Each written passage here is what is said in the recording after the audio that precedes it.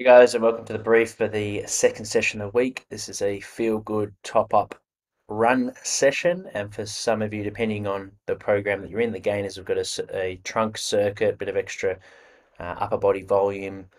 Maintainers have got some recovery work to do, which is what we're looking at here in this program. And the reducers have got a extra metabolic conditioning session. So depending on which program you're in, your day will look a little bit different, but the running is all the same. So you can catch up and run with any of the different programs and get together and get through the fartlek session. I'm just going to hide these. Yep. So Wednesdays we're coming down. It's our lightest session of the week. Good opportunity to focus on running technique and running rhythm.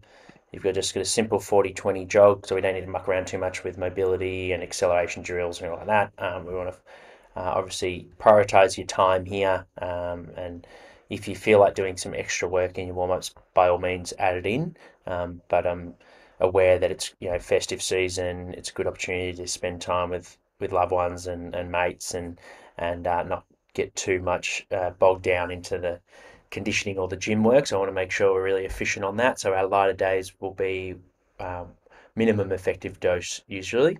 So we're motivated to put in the time on that main training sessions. But by all means, add more if you want.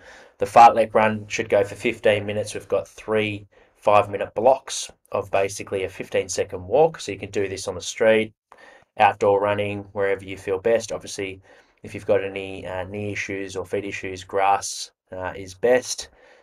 Track isn't really necessary for this type of run because it is a slow run for the most part. So we've got to start with a 15-second walk, then we've got a 30-second jog. So I think the aerobic pace for that, where we're keeping our feet close to the ground, shoulders are nice relaxed, and you're maintaining good posture. And then a 15-second high-speed effort. So focus on your first 3 steps and practice that transition from a jog to a high-speed effort. And we just repeat that through. So that's 1 minute's worth of work, 5 of those. Recover for a couple minutes in between as long as you need to maintain the quality of the effort. If you feel really good, you can go straight into the next block and do 10 minutes straight. But yeah, the idea here is to make sure that the quality's there and your heart rate isn't getting too elevated like a threshold day. And then you're off to into your individual piece depending on what your goals are for this Christmas.